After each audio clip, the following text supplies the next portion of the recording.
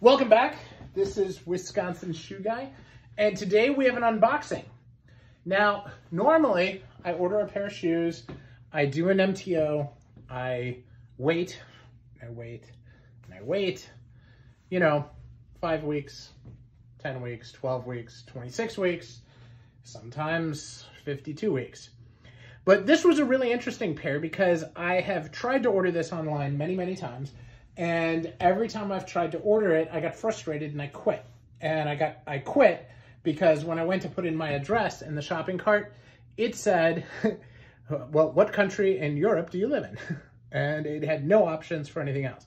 So this time, and I think it was actually Friday of last week or Saturday on the weekend, I decided I was going to fill out a comment card, and I reached out for a contact me kind of thing on their website.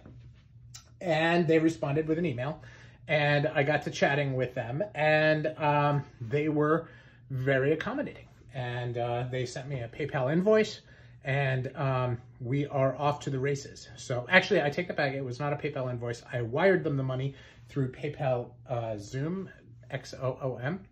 But it worked. It's all good. And here we are. So this is JM Weston. JM Weston is a powerhouse brand in France. They've been around forever. Take a look at their website. Take a look at the about. I'm not doing all of my integrated like websites and pages and all that stuff anymore. I'm kind of doing this as a one-take wonder.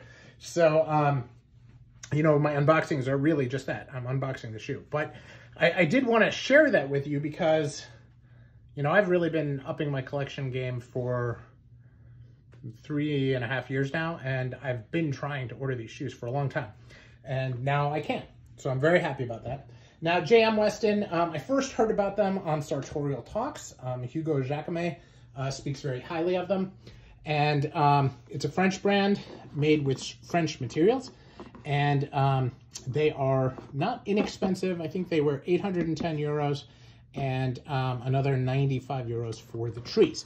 Now, on the downside is I did have to pay VAT, and I had to pay import taxes, which is unfortunate. Part of the issue is that they're not set up for export like most stores are. So if you can find them at a store, that's great.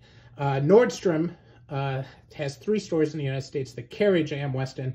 Unfortunately, they only had this model in black and in shoes that were way too small. So I decided to eat the cost of the taxes and just try this out. Now, they are Goodyear welted. They do a hand-welted version of this shoe, but it is 2,200 euros. It's quite a bit more expensive. It is a Norwegian welt, very different. But let's take a look at this shoe by itself. Again, this is my first time even fighting with the shoe bag. This is live, and here we are. So this is a half hunt. Now, a half hunt means that it's a traditional derby. Okay? A whole hunt is like a blucher where it's a split toe, but instead of having the derby piece here, it is a blucher. Okay? And this is all one piece. So this is where it is. It is closed channel. You can see the line where they hammered it shut. They put the toe plate on in the factory, and it is very well done. This is a double sole. The midsole and the outer sole are about the same width, and actually they're a little bit thicker on the outer sole. Right? The midsole is about the same width as the welt. You can see the welt line right here is aligned with the derby piece where it goes up. You can see that the welt is there, which I'm going to have to put the light down here, but it's right here. You can't really see it. It's incredibly done. The stitch density is good. It's not great. They've got fudging. They have a storm welt or split reverse welt on it. It's not pre-stitched, and it is just classically done. Now, I was reading about JM Weston, and they seem to have preferential treatment with some of the tanneries, which is very interesting.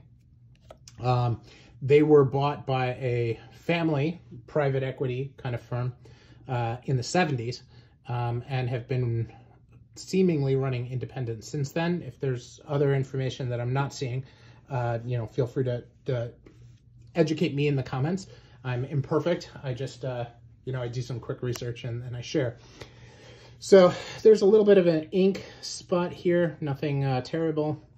And this is Parisian brown is the color I would call this. There's a little spot there as well. Nothing bad. All very good. And so here's the other shoe. Bag opened a little bit better. So we're just going to pull that off. As I said before, I paid extra for the trees. And, you know, they shipped them in the trees, which I really, really appreciate, instead of shipping them empty and then with a tree box. And then I have more boxes, which, you know, you don't think about this, but when you have, you know, 130 pairs of shoes, you really don't want 130 shoe boxes. I obviously have some really nice wood ones, and I keep those. My original pairs, you know, that I got from Allen Edmonds, I just never took a box. But a lot of these new ones, especially with all the mail order, I have boxes. And, you know, these are this box is damaged a little bit. Not bad, but, you know, it's not something I would resell like that. So I'm probably going to, you know, donate this to my local elementary school for use in panoramas. So that is my JM Weston half hunt. They are a classic derby. I spent a lot of time talking to them about sizing, so hopefully this works out, and I will follow up after I wear them. So thank you very much for watching. I'm super excited about the shoes, and look forward to hearing your stories about JM Weston in the comments. Thanks.